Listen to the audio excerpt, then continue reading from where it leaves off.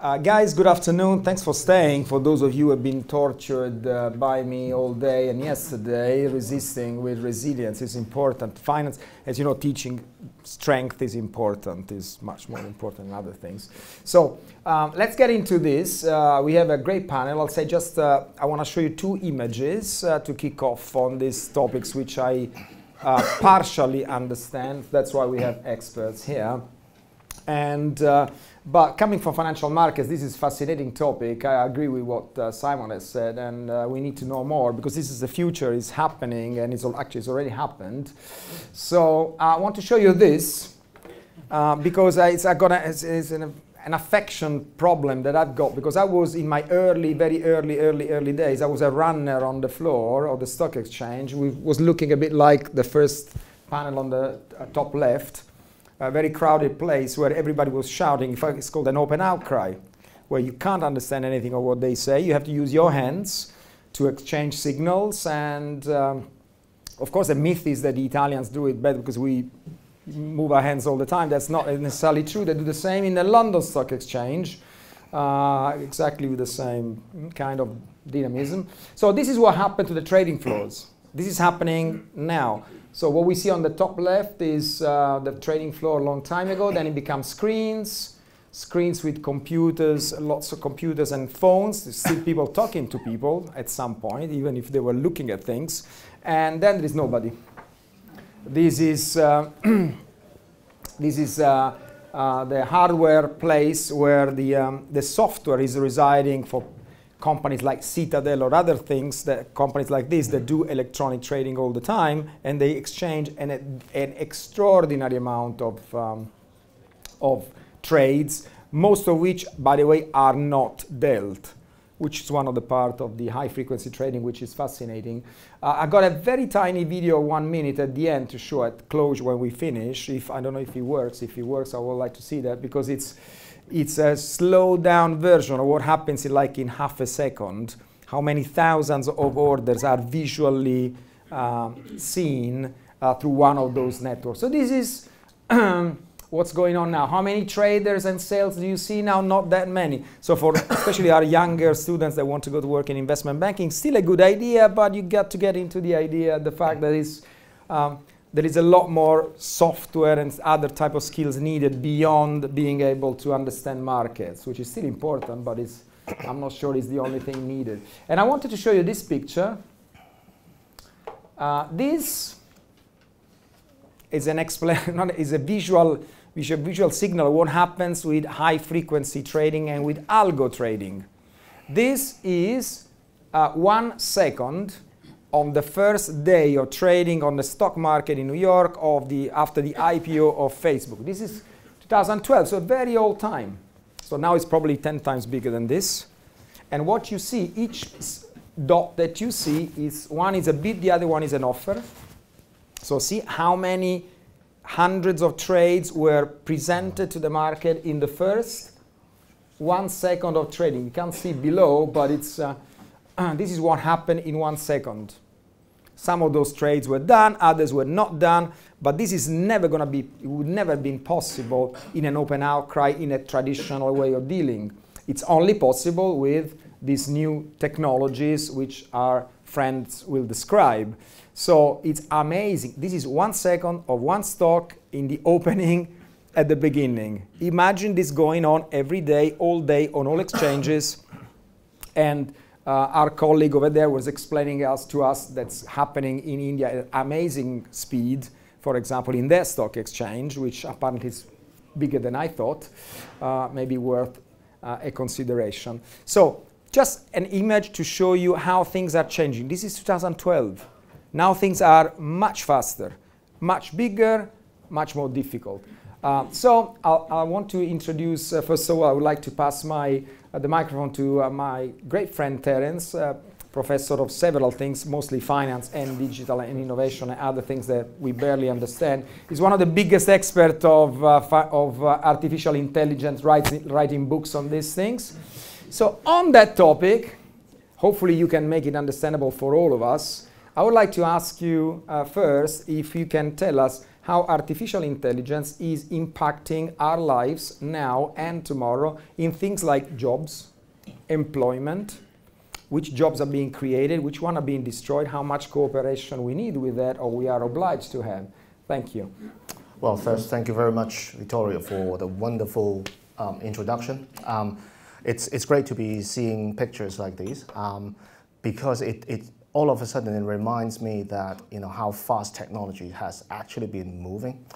And of course, in the financial services is usually one of the first adopters when it comes to technologies for a very simple reason, because like time is money. And second, quite a lot of time, very often they are the one who actually has got the capital to invest in. So what they are always after in financial services is always two things. One is speed, and the other one is accuracy. Because if you can imagine, right, even if you got speed, you can actually do your trading quickly. If you cannot get the accuracy right, you have a very high chance of, one, making an amplified loss, and two, is failing to follow compliance. That is already in itself. It can be a very huge legal bills that's coming along. So, answering your question. I think I've said it many times before, so I'm going to actually repeat the same thing again like a broken record. And the fact is this, if you are looking at what are the things that AI can, what kind of jobs AI will be mostly eliminating, or basically would be the, what kind of jobs would be the first to be under the axe of AI, it would be those jobs that are, one, not physical, because if it were physical, it will be done by robots. Okay, so it's already gone. So it's a physical. So I'll give you an example. The fact is this. If you are looking at a job that is physical, it is usually a lot of the time it's actually cheaper to use humans than building a machine. Okay, I'll give you a very quick example. A friend of mine heads a logistics company in China, and he basically bought a German company, sold itself to the company. Basically, what the German companies could do is to use machines to actually fetch stuff from the warehouse. The companies didn't do was not going very well, so it decided to sell itself to the Chinese company. The Chinese company bought it. My friend actually said, we'll buy it. First thing he did, basically stripped out all the machineries, sell them. And then why? Because he said it's much cheaper to actually get a couple of people, sit on forklifts and actually do the work much quicker, much faster, much cheaper. Right. Now, in that case, apparently accuracy is less of an importance than in financial services. Right. So one is physical stuff is it's not necessary replaced by AI. What AI can also another type of another characteristics that that comes with a job that AI would replace. It's basically those jobs that are routine, standardized. Right, because AI, if you think about it, you're using machines to perform the same task again and again and again and again. So any jobs that requires a routine, standardized, actions, they are the first one to go. And three, it has to be something it has to be a jobs that has got enough volume. So you have to do it a lot of times. Otherwise, it's not worth investing in. So, a very simple example is, if you are processing, let's say, a bank account applications, and you decided to use AI to read a UK driving license. Okay, you would invest in that, because there are so many people who are actually applying with their UK driving license. But you would never, at least at this point, invest the money into reading, say, American driving license, because there are so few of them. It's much better, much cheaper for you, from the investment perspective, to actually use humans to actually process those applications. So, for me, in financial services, those jobs that are basically standardized, Non-physical, usually most of the jobs in financial services is non-physical anyway, and routine ones. They are the one to be, to be taken away by AI first. Yeah, which basically means, if I may add, right, is this.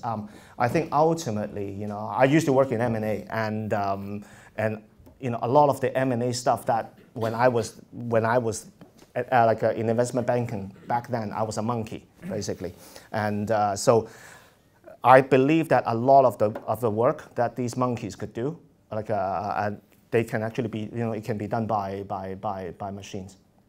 So because ultimately, right, what you're doing is trying to actually, use machines to actually crunch numbers for in terms of coming up with the valuations, what are the stuff, what are the drivers behind the, that can affect the valuations, and therefore, I think what we will see is that AI is gradually going to move up the ladder of abstractions when it comes to, the type of jobs, the sort of jobs that it can take. So away from us. That's good news for people like me that can perform valuations of companies that are not going to be in so much demand. No, nothing can replace you. No. We all know that. This can. But maybe the next round we're going to ask Terence which jobs are probably being created by this shift. So some are going to be gone and others are going to be created, and nobody better than him can tell us. So let me pass to our new friend Nilesh, and because he's advising on emerging technology and business on these topics, artificial intelligence, here and in the East, in India especially, what differences and what applications do you see which is interesting in India, or which is similar or different from what you see over here, because you are in both places? Okay. Let me turn it on for you. Right. So I've got experience of being here in London for 16 years. Been there, done that. I was instrumental in launching Metro Bank, and then 5 years ago moved back to India and been there for 5 years now. So I've got an experience of both ends of the spectrum. So just picking up from the points that Terence was saying, AI obviously talks of accuracy and speed. So when you talk of accuracy and speed, you have got two levels for that. So if you just touch one of it, AI is more like a wheel. The more you turn, the more accurate it becomes, which means that any repetitive task, the accuracy, when it is almost as good as what you're doing, the repetitive task is replaced. And when you do it at a speed, then obviously you are better off having that tool as an AI, which has got a better accuracy and has a speed, which means you are removing that as a job. But traditionally, what you see is the Western world, because of the industrialization, has got better infrastructure than some of the Asian countries. And because of the better infrastructure, the focus here is always operational efficiency and innovation. So let me come back to that word.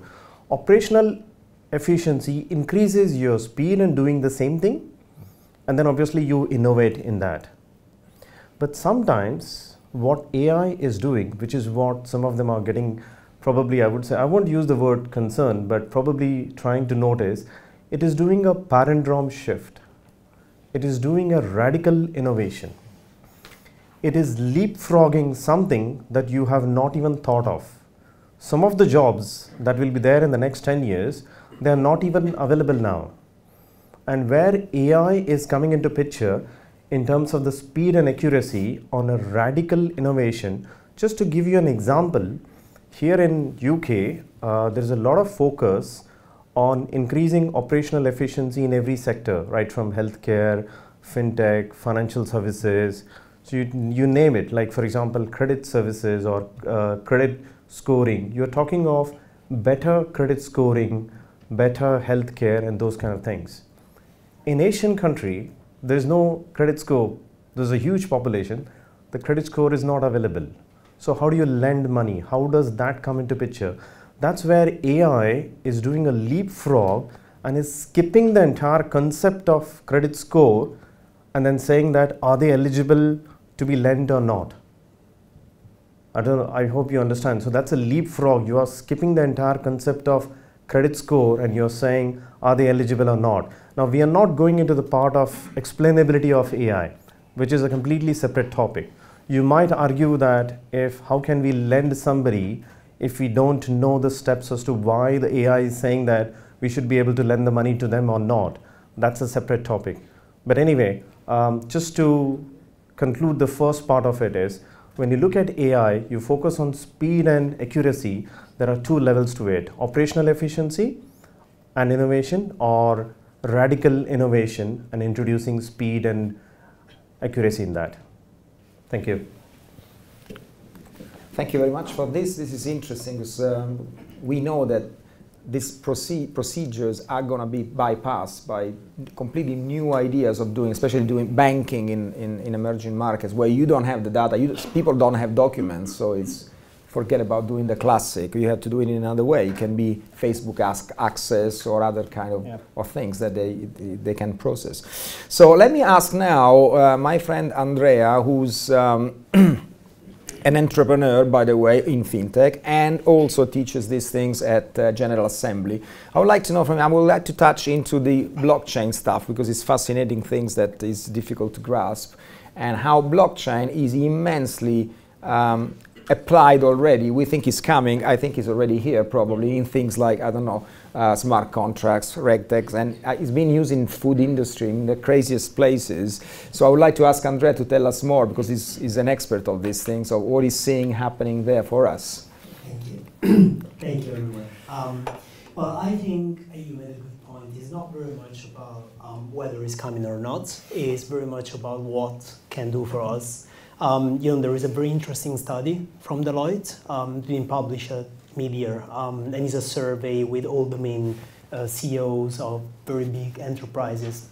And what they all say is that they're all trying to find a good application in their own industry. And this is, I think, the main point. A lot of people couple blockchain with the financial industry itself, but it's not just about that. A lot of people focus on cryptocurrency only, on Bitcoin, because it's always in the news. But that's my next question. Well, so yeah, but we will get there. But the thing is, what I want to stress is really, and kind of links with what you discussed, it's very much about the technology itself and how it can solve current problems, but also how it can solve future problems. Because, as you correctly mentioned, there is no solution now for future problems because we don't have these problems yet, as much we don't have future jobs yet, right? So I think right now, what we really see is that every industry, once they understood that DLT is something that can actually be applied to a lot of industries, they're trying to figure out how to do this in the best way. And automation, cost saving, all these kind of trends that we see everywhere. This is where all these business leaders are trying to find the actual, real solution of blockchain. I wouldn't stick very much only on fintech because there are a lot of other industries that are very much affected. As you mentioned, the food industry, but also healthcare, which is a big one. There is, I think, a good application on the supply chain itself. And the big trend is very much about digital identity, something that not a lot of people speak. Digital identity. Yeah, they don't speak very much about it, but the real way of leveraging blockchain is about incrementing the digital identity idea. Actually, there is a very good successful company in India that kind of bypass what you just described. So rather than facing all these issues that we face in the kind of Western world, right, that we're used to that because we have our own procedures, they just jumped that, and now they created through their own legal system, like their own identity system in their country. They're able to just implement straight away identity and get this identity trusted through the blockchain, and then apply this to every kind of interaction that any person can have in this space. So I think these are very much, it's a kind of overview. An example of those food story. How can you use blockchain with food? Yeah. So think about it as it's like you can mark something, and then you can follow this product. And again, as much as it works for food, it works for everything really, even for the glass, right? You can mark it, you can record it. This record gets a unique number that is going to identify this specific object. And then this object moves through the supply chain, and it gets to a point when it either just gets transformed or it just being served on your table, right? And you can track where this good has been all the way along. And this is essentially going to be trusted because rather than you trusting your butcher, on the road wherever you go by, you go to Waitrose, Sainsbury, or whatever, you actually can track yourself because the ledger is public. So you can go and see where this piece of meat or this bottle of water has been, where it's coming from, and where it's been the whole process, right? And this is trusted by the whole network. So which means it's not just I see that and I'm telling you it's right, which is basically the way we all grew up really about a lot of things, but it's like it's there, it's imprinted, it can't really be deleted. So it's like saying that mad cow disease cannot happen anymore because we can trace the cow, so we can trace everything. This is amazing development. Let me go back to Terence. Of course, we would like to see what he sees because he's a seer. So being a seer, we want to know several things. One is that he's an expert on mega trends. We'd like to know more. He's being cryptic on trends, but we want to know more, and also about the new jobs that possibly. And also, I'm interested if you can tell us about the financial sector. What do you think is the responsiveness of the incumbent banks and players to the attack of these new players, which are probably been disrupting piece by piece the value chain and attacking in the places where they think is interesting? Okay, so first, I haven't got an oracle, all right? So I'm not really a seer. What I can do is offer some observations, as much as I like to think I'm, have that ability. Better than others. Well, I mean, I'm trying. So I think one of the things. So the other day, I think it was 2 nights ago. I was actually watching TV, and I watch TV all the time. Instead of preparing for my class, so there was some funky ad on Channel 4, and I was like, what is it all about? And for the following 30 seconds, it's just very funky. I said, okay, what are you trying to say? And then towards the end, it was actually, I think it was Barclays. Basically, that says now you can actually, if you if you ever lost your card, you can actually go onto the phone and turn off the card. Okay. So I was like, after I watched that that ad, I was saying, okay. This is the response. This is one worth the bank actually spend the money to produce to actually promote something that many other banks have already done. Right, the challenger banks, especially the smaller ones. In a faster way. It basically tells me one thing. They are nothing more than catching up, in many ways. Okay. Now, and I can understand why big banks, they are actually in the catch-up mode. So you were saying, right, Nilesh, you were saying that there's innovation and there is operational efficiency.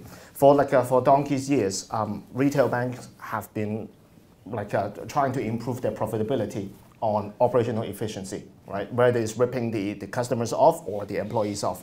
Thankfully, Diana is not here tonight. Otherwise, she will behead me. But to me, that's no. Having said that, bigger banks, what they really need to do is to actually create innovations, come up with new things. But they know that given that the organization, it's such a big organization. One of the biggest thing about technology is not the technology itself. It's basically, how do you get around the people issues, the organizational setup, the structure, in order to actually get the technology to work for you. So, they're big. So that's one. Two, we all have habits that are really difficult to change. So getting people to actually take on new processes is very, very difficult. Just try to convince, for instance, some professors to do more things online. It's hard. Okay, it's as simple as that. We would still give out papers. Three is that banks, they have got a legacy IT system that cannot really actually get around with. It's basically, IT system is basically nothing more than patches on layers and then more patches. So if you want to get them to actually have like a technology that can work, that is a flow through, it's very, very difficult. So the only way, so going forward, what we see is this. It used to be the case where challenger banks just come up and then they face directly, like David and Goliath, against each other between the big and the challenger banks.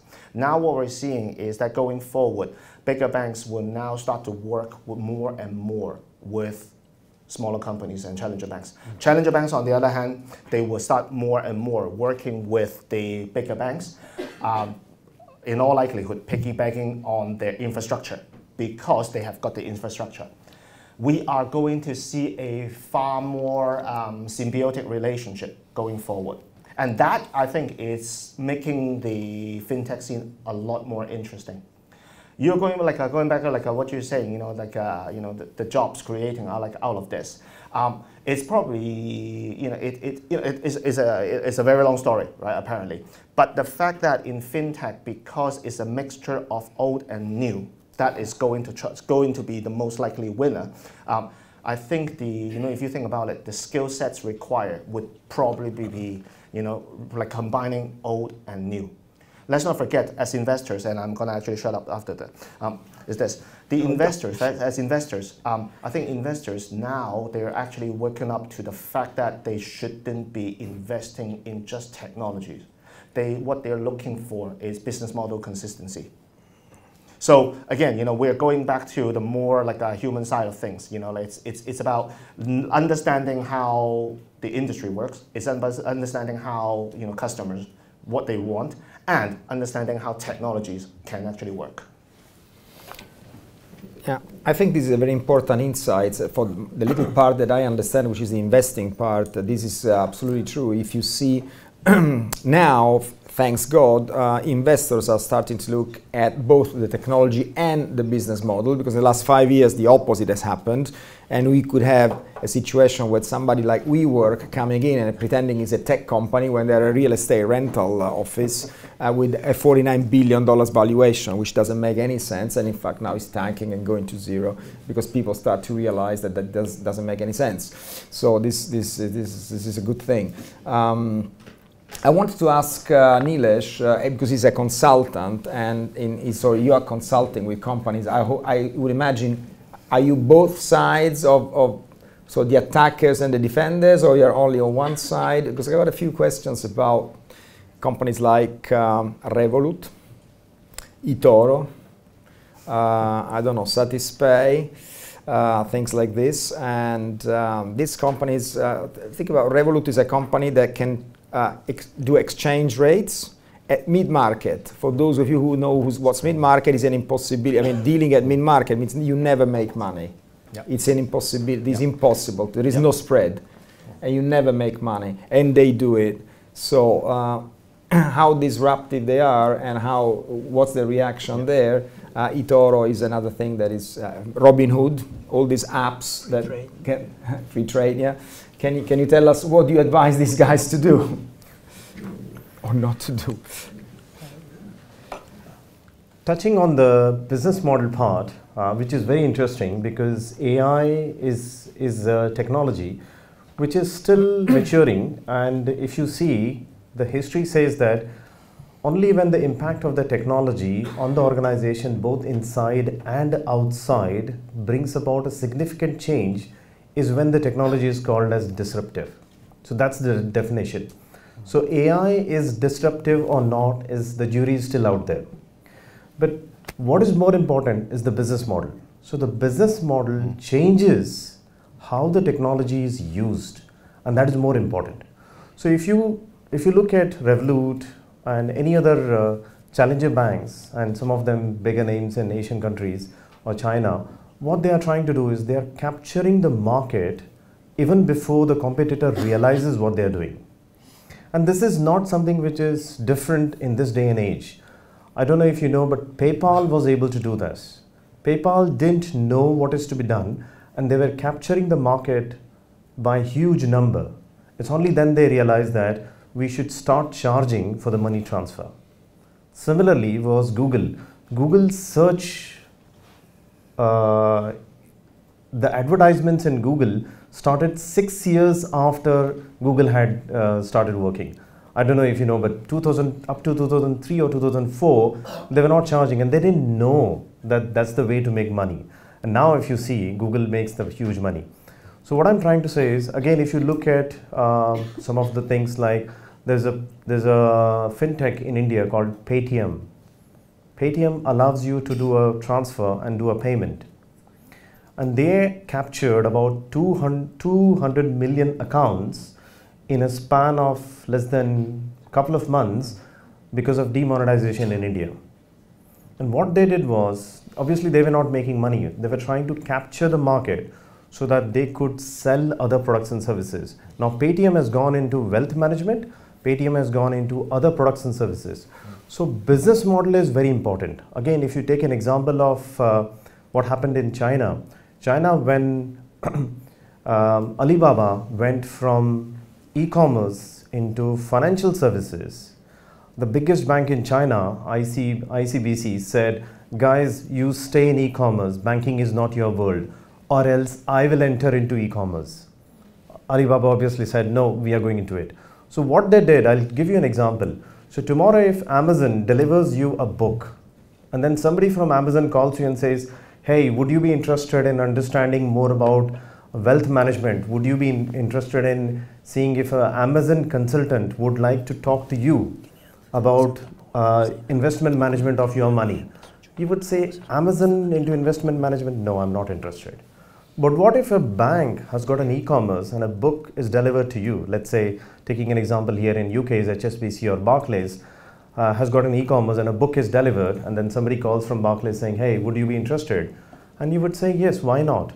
So ICBC Bank came up with an e-commerce where the GMV was not more than $5 billion, but they made $80 billion through wealth management.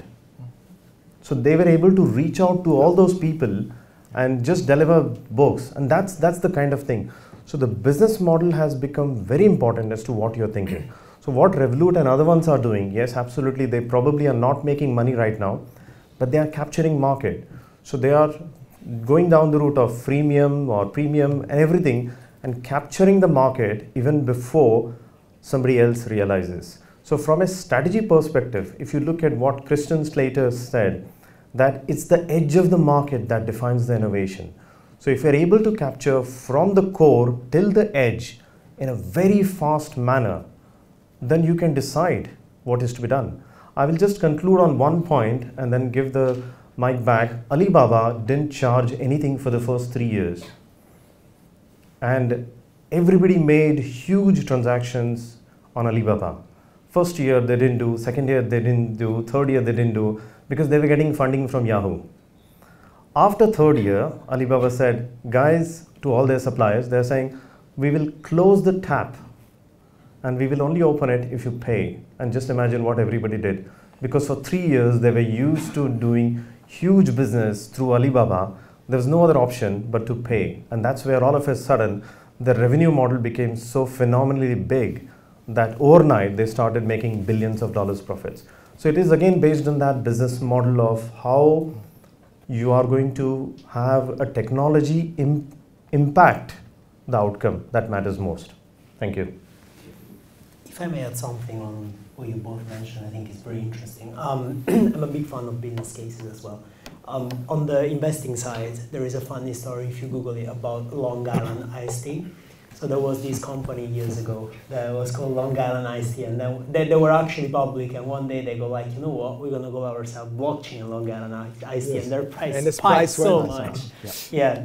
When they were asked, are you going to do actually blockchain, they replied, well, maybe one day, who knows, right? So still they got the money, and that's just a funny one. On the Revolut bit and on the Alibaba bit, which are both very interesting, about capturing the market, Revolut was born as a solution for banks like Lloyd's, so like tier 2 banks, which couldn't really cope with demand on the FX space. So they really didn't, at the beginning, come up with anything rather than an interface, right? Yeah. But what they were able to do was to capture that niche of market that was unserved, And also, at the beginning, now they got the banking license in UK, but if you were to open, I don't know how many of you had Revolut before, but if you were to open a bank account with Revolut, you would get a LLOY GB Lloyd's bank account, right? Yeah. So all they're doing really, Yeah.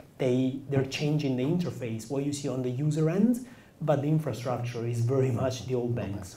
Yeah. Now the next step, the next challenge, and I link to the Alibaba example, is for banks, if they're smart enough to offer the API white label solution to everyone. So just, they can't really beat them because they created a user base, but they can just go around them and offer their APIs to companies like Amazon or any other e-commerce. Last example is, again, on the Alibaba, they acquired, was it 6 months ago or something like that? They acquired a company, which is called Word First. I don't know how many of you know this company. And yes, and they used to serve the mid-market, the corporate market, much earlier than Revolut. So essentially, the actual solution was there in the market already.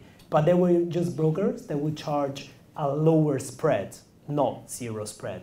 But they've been in the market, they're a UK company. The guy used to be a trader at Citibank, and he launched the company, I think, 10 years ago or something like that, 15, around that. And they built a lot of market. Now, they were not fancy, they didn't have a fancy app, they still don't, but they've been recently acquired by Alibaba. Why? Because Alibaba, as you correctly mentioned, goes like, you know what, I have their demand, I have an e-commerce, now I can serve corporations, they're my main client, I'm gonna give an integrated workflow, like an integrated solution that can actually serve my customers in the best way. Yeah, this is fascinating. Revolut is an interesting story. I don't know if my friend is here. I was trying desperately to get an appointment with the CEO of Revolut called Nick Storonsky. It became impossible to, unfortunately, short notice because I wanted to. And the secretary told me that, first of all, there's got to be a benefit for them to allow anybody in. Secondly, his agenda goes by 10 minutes, so that's fine and it's okay. It's busy people, we understand that. I'm also very happy to hear about the PayPal story, because being a modest shareholder, I'm interested into these things. And more interestingly, do you think, because we've seen, I'm very interested in this story, the business model of acquiring accounts, getting market share, getting access and exploiting it later is perfectly logic and solid, but we've seen lots of times when it didn't work. So what I'm saying is, companies now, Amazon is profitable, although not hugely by the size of the company, and my impression as a non-expert is creating a moat, and this moat is getting bigger and bigger. At some point, perhaps it's going to explode, perhaps, I don't know. But this strategy has got to work at some point where the distance between the losses and this happening with the scale-up narrow down into profits. Is it going to happen, or these guys are going to go upside down? No, I mean, don't mean Amazon, of course, but I'm thinking the idea of acquiring market share per se, which has been loved by the markets, by the investors until now is being put into question, and the solidity of the business model, the capacity to quickly move up with the profit line is getting a lot more important. What do you guys see about this?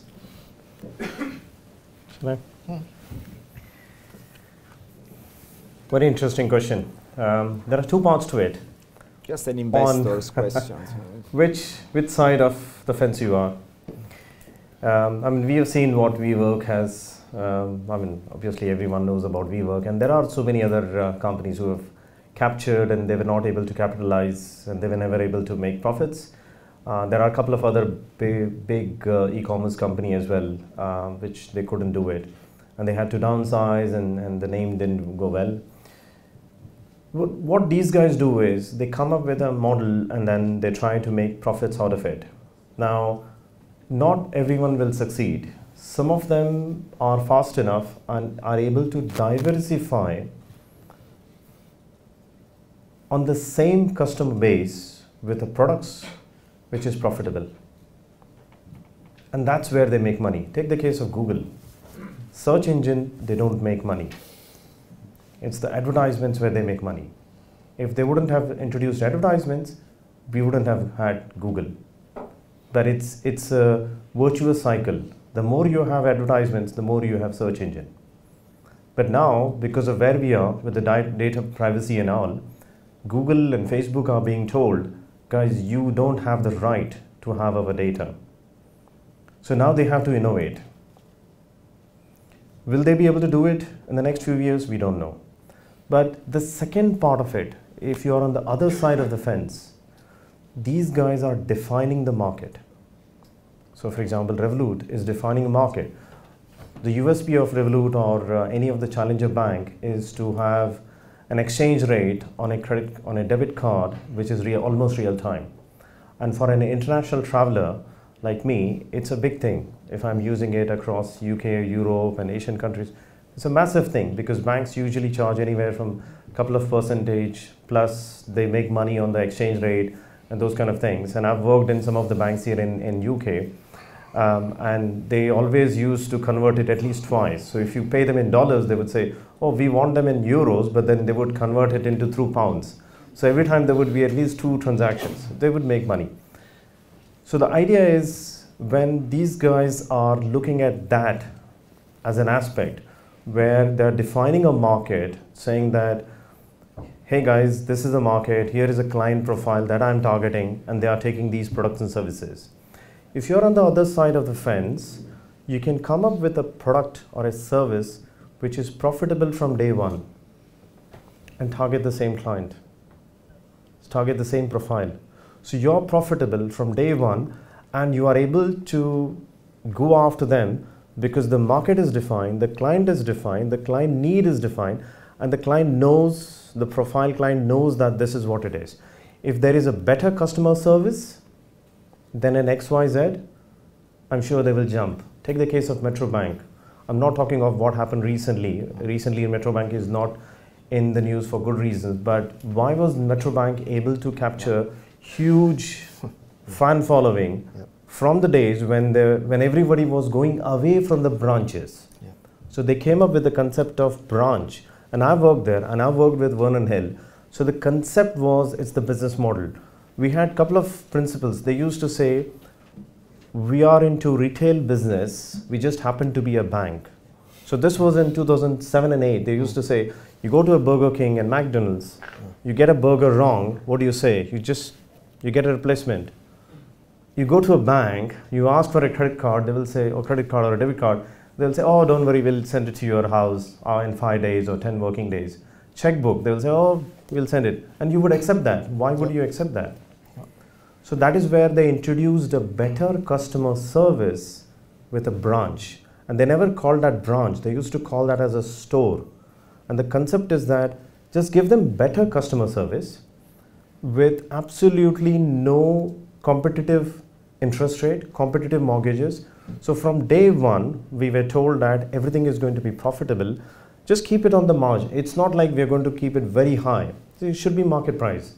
So if the market price is 3.5%, keep it as 3.5%. We don't want to go for 3.7 or 3.9.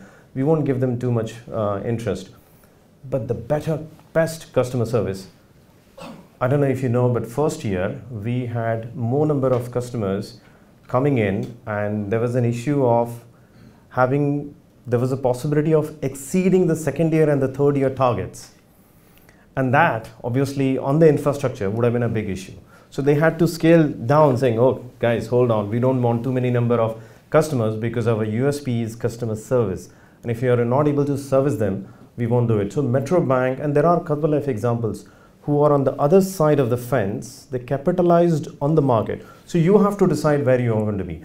So not every company is going to be profitable. Not every company is going to make a huge difference. But I suppose everyone will capture the market. And you have to decide on which side of the fence you are. Okay. Thanks. I've got one more question each, one for Terence, one for Andrea. Then I want to show you just one thing on algo trading because it's so cool to see that I cannot resist in my financial crap, bullshit, basically, BS. Yeah. So, but because Terence is here, it's so difficult. Yeah. Did you say crap? Yeah.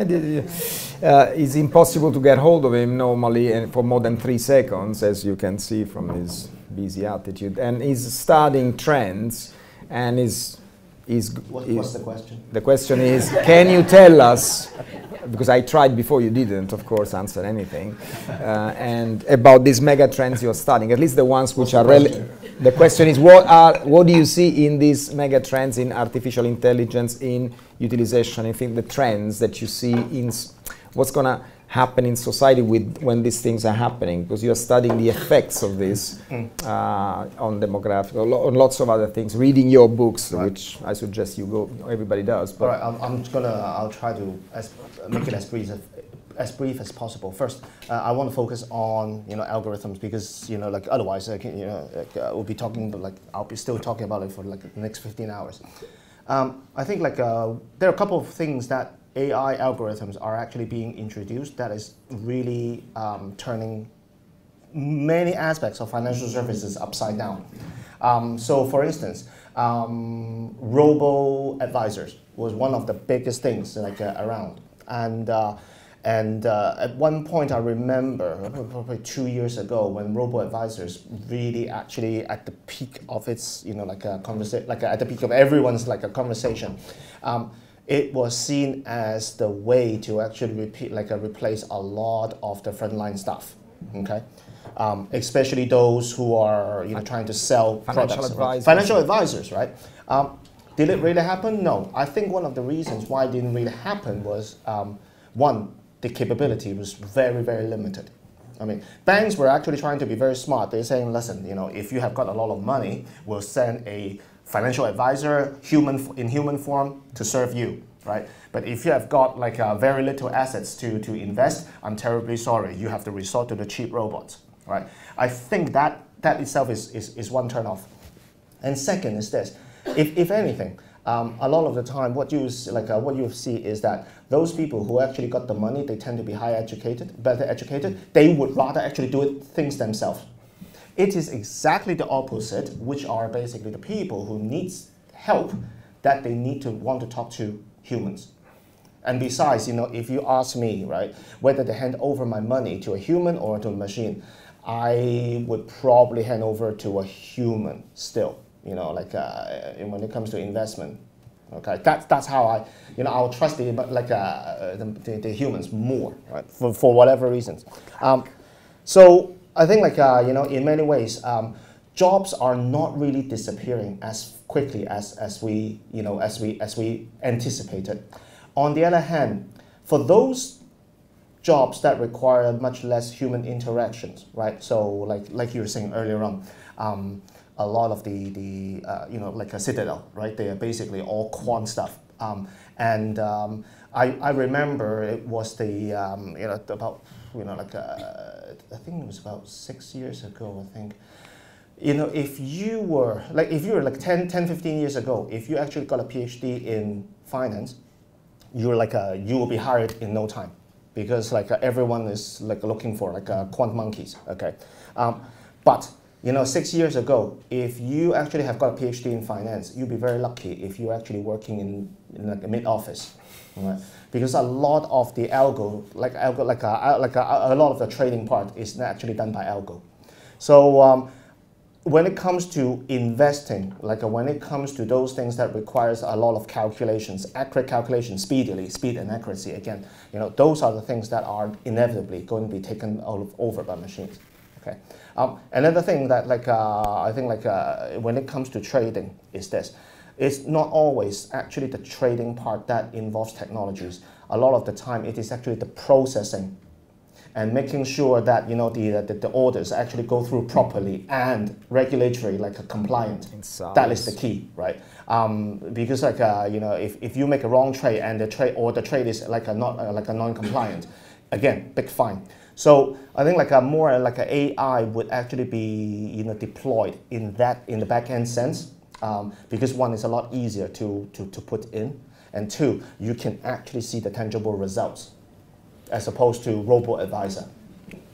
That is very true. Citadel is a good example. It's this huge trading house in Chicago where you see now there are about 10, 15 traders looking at the screen, about 500 quants creating the algo. So this is, I'll show you one in a second because it's so cool. And you can go and find out. There is a movie on Citadel. You can see that it's scary, and if you want to be, you don't want to, unless you want to have a PhD in astrophysics, which is probably needed now. Finally, Andrea, we need to know a little bit more about this because I don't know what to do with this Bitcoin and other cryptocurrency, if we need to invest or not. I couldn't make up my mind, and I haven't yet. And I suspect it's going to go up, but I don't really know, so I don't quite understand.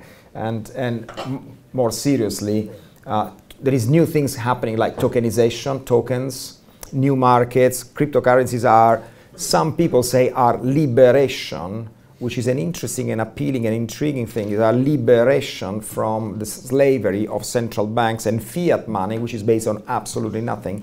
Some people say that these currencies are certainly a bigger store and more certain store of value than fiat currencies. They might or not have a point. It's a very interesting debate, and I would like to know what you think about this.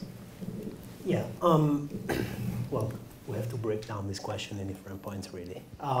First, I'm not Oracle, so I don't know whether it's going to go up or down. I'm sorry. I mean, and if I knew, I wouldn't tell you. But anyway. Like if it moves the mark. No, but really, I think, you know, if you want to make some kind of valuation around it, Bitcoin itself is very much about adoption. Now, two things that we always discuss when I teach, at least, you know, there are the basics as an asset. You can look at the, you know, volumes, like all the basic metrics, really. But there are a couple of things which are very specific. So there is the adoption part, which is very important. If you remember, at some point, Bitcoin went very much up, right? And then Microsoft gets in and says, we're not going to accept Bitcoin anymore, and it drops.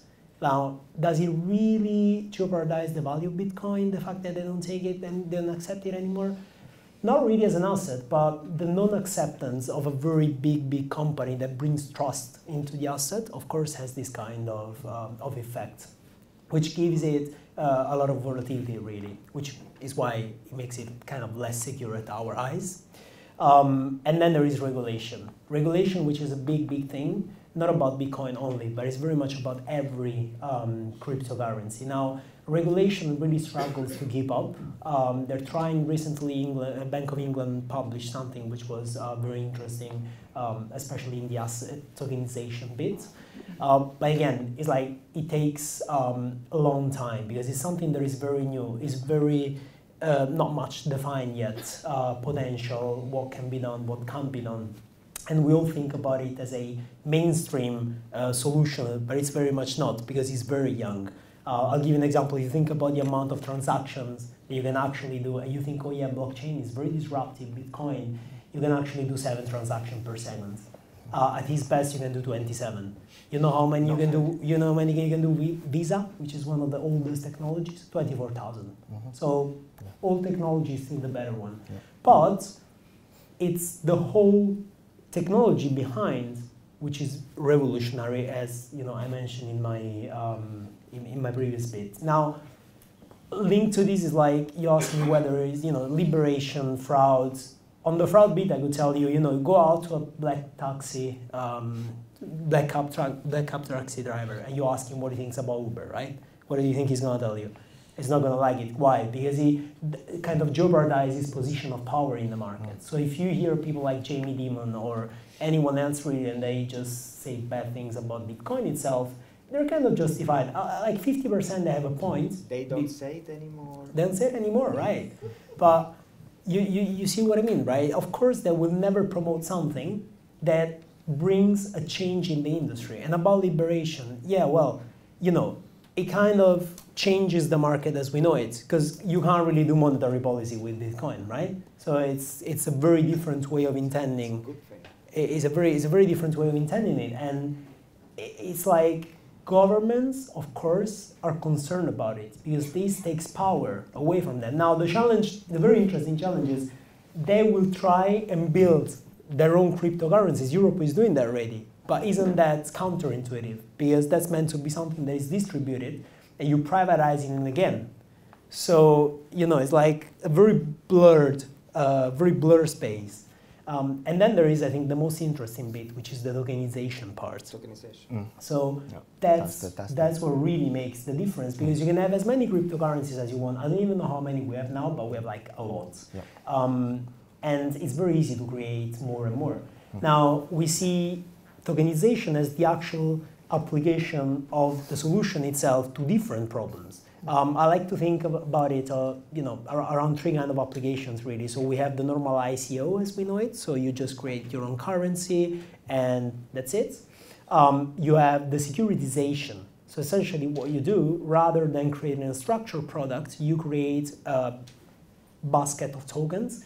And the utility of that is that you can actually get access to fractional ownership of things, right? So things that, maybe they had very big tickets, you couldn't really access them. This allows you to get hold of different securities. I don't know if you heard, but one of the things that is discussed right now is SpaceX and the tokenization of the SpaceX ownership. So Elon Musk itself is actually thinking of doing that.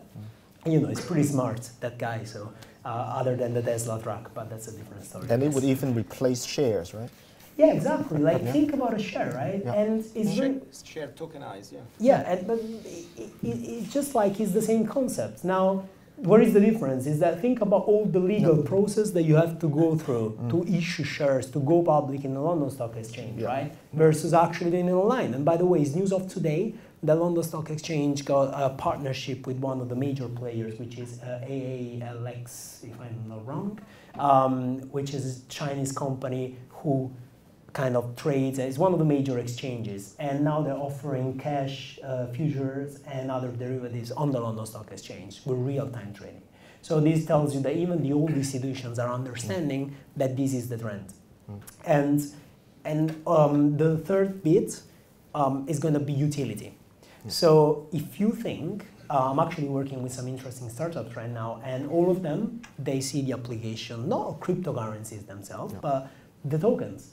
So you can get access to premium products, to premium service if you collect enough tokens. And this is not rocket science. I don't know how many of you have an Amex, but when you spend your money with an Amex, you get points each pound that you spend, double if you do that in a foreign currency, by the way. But that is exactly the same concept, right? So it's very much digitalizing what we used to do in a different way. And I think this is very much what it's going to be like. So I don't know, I think you should really, if you want to get a grasp of what is going to happen next, it's very much about the technology. And getting back to your point, like technology in 2019 going to 2020 in a month is not really a problem. There is technology. It's very much about capturing the right problem and solve for that problem. Just one last bit. This moves back to the previous question, which was, you can apply the same technology as you mentioned on different markets. I've been in Italy last week. It's one of the worst places in terms of digitalization of finance. And I'm telling you, a lot of startups are coming up now offering things that for us in London, in England, they're like normal. Like you look at them and you're like, yeah, why couldn't you not have that? But for them it's not, and in many other countries as well. So you just need to get the right technology and apply it to different demands. And this is going to take everyone at some point to the same level with the frog leaps that you mentioned earlier as well. I think that's a very good point. Not all the countries start on the same level of challenge, but they can definitely get up to level. This is very interesting. Just to signal a radical change in state, in political position by the Chinese government, which has been banning all these currencies and ICOs and stuff for a few years, now completely changes his position and is now favoring the adoption of these things. This is going to be immensely a sea change for everybody, because that kind of radical adoption of this new technology over there is going to be some meaning. So let's see what happens here. We got to wrap it up. I wanted to show you this, but because I can't resist. I mean, come on, this is too cool. This is an Algotrader, one of the million examples of the things that Terence and my friends were talking about. This is a market making. You see here, bid 13.10, offer 11. And inside, there is a thing called market touch. The spread is ridiculous, right? Because it's 0.01%. It's nothing. Now, what happens in an algo trading? The algo trader, which is not a person, is a computer program, reads things and decides. Around 40% of trades on American stock exchanges now are done by computers, and growing, okay? It's done by this kind of things. Here you see something like this guy puts an order. He basically wants to buy 100 lots. These are lots of futures, okay, in a very liquid contract. He wants to buy 100 lots. So he's here. He's at the back of the queue. There are 600 on the bid. He's at the back of the queue. So he wants to buy. In order to buy, instead of paying up and lifting the offer at 11, which is what you do if you are in a hurry, you want to save 1 cent, which is important when you're talking about billions, okay? And so he wants to be hit. So he's sitting there waiting to be hit. To be hit, he puts his real order in, and then just one point above the touch, he puts a large order, which is totally fake. It's legal, but it's fake. It's showing a 4,000 for sale. So computers that respond to algo will read the unbalance and say, ooh, there is a lot of people selling huge amount of stuff and very little people buying. So the computer will jump ahead in a millisecond and start selling because the bid side is weak. So it's going to cause the price to go down. And this is exactly what happens when this happens. In reality, he's a buyer, but he's showing a big sale order. He doesn't want to sell 4,000, he wants to buy 100. And is a trap, is a trick, is a hook for computerized trading that reads the unbalanced volume with very complex equations. And they see there is an imbalance. Every time there is an imbalance, they will try to front run and do wherever the market is going to go in the easier direction, up or down. The opposite can be exactly the same. And this is an example. So you want to buy, and this is bordering on illegal. And this is still legal, but it's possible because of high frequency trading, which is an amazing phenomenon where you have millions of these orders, of which only a super tiny fraction is really executed, but it's enormous influence on where the market is going.